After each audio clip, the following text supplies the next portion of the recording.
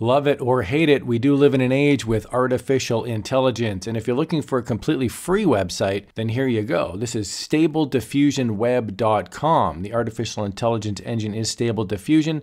It's completely free. I'm going to click this Get Started for Free button. It just moves me down the page a tiny bit, and it says just enter your prompt and click the Generate button. The website is a little bit glitchy because it's so busy, so if you see nothing down here in the Stable Diffusion playground, you can just refresh the page. You can wait a little bit. So I waited about 5 seconds and it did pop up after a refresh.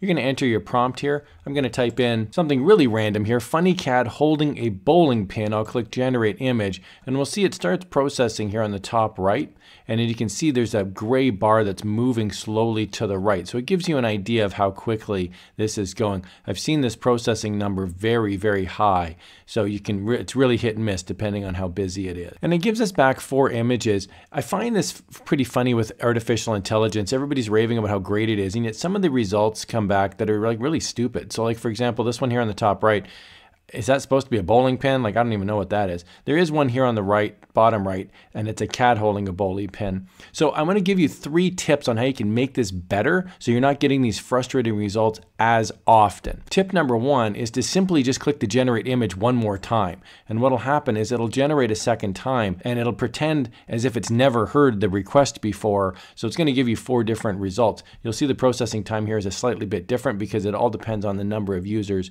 in the queue. Yeah, and so here we can see that there's different results as well. So if you're getting repeatedly poor results, then you may want to go to tip number 2. And tip number 2 is to be more descriptive in your description. So here I've got funny cat holding a bowling pin. Well, I'm going to remove the word funny, and I'm going to say cat holding a bowling pin in his paw. We're going to see if that changes things. I'm going to click Generate Image. Okay, so here's some results, and I'm glad that this isn't working properly because I found a lot of the videos online show these amazing results, and it's like I want to show you sort of the warts and all of what's going on here. So you can see this cat, the bowling pin's not even on the screen. This is not really a bowling pin, and I don't even know what's going on here. I mean, there's a cat with a soother or something, so these are not great results. So what you may want to do is change the wording of it. So for example, kitten standing next to a bowling pin. And we can see here we've got some better results. The one on the top right I think looks especially nice.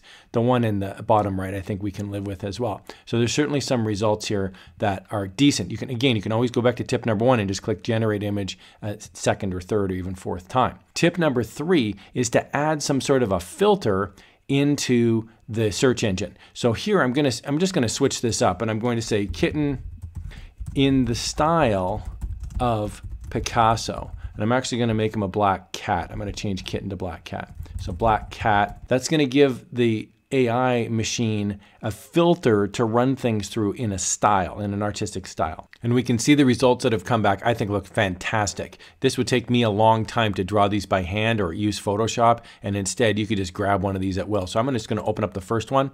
The first tab, you can see here, there's the image. You can just right click and you can save. I'm using Google Chrome for what it's worth. You can also click the image itself and you can scroll through them on the bottom. I think these look absolutely fantastic. So again, you can generate a second go around of it if you like, or you can change one of the words in the prompt, in this case Michelangelo. And I think these look pretty cool, especially the one on the top right. I really like that one. So if you were making some sort of a medieval portrait, you may want to pick the style of the artist. And this is something that I would definitely sell as a fine art print or put it up on my wall.